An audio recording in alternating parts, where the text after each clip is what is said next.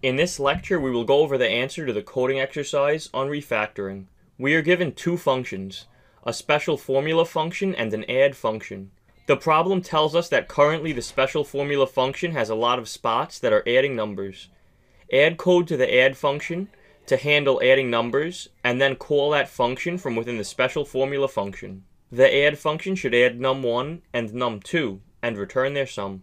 Inside of the add function, we will remove the pass keyword, and then add a return statement that returns num1 plus num2.